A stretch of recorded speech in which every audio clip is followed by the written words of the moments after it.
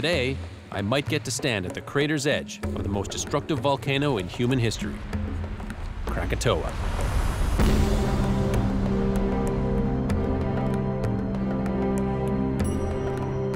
The current eruptive activity is actually rebuilding Krakatoa, but when it had its cataclysmic eruption, it released more energy than 13,000 Hiroshima bombs and was the loudest sound ever recorded in history. As we approach this extremely active volcano, it gives us a spectacular show.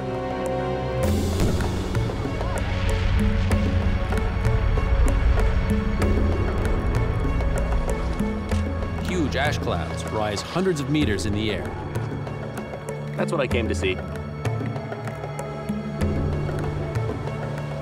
Now it's time to get on the island and try to get really close to the top of the cone.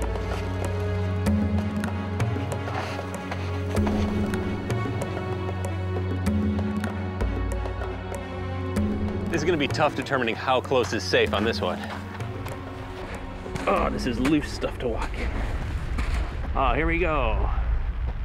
So the idea right now is to see how far up the mountain I can get before the rocks start raining down. When you see that coming down the side of the mountain towards you, that's when you got to run. Not that it's going to help.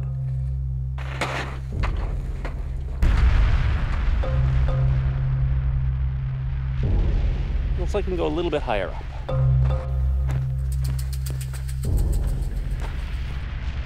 A little higher? Yeah, go. All right. Now notice Donnie, my volcanologist friend here, he's way down there while I'm up here. What's with that? What's that? No further up?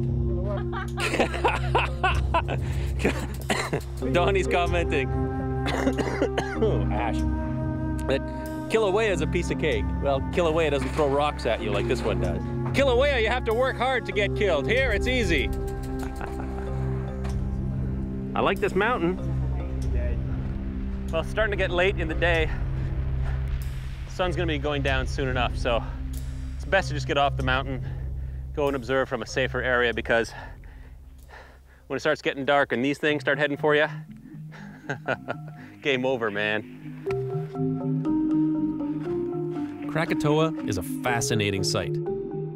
It's been on my list for years, but it's by no means the only dangerous volcano here.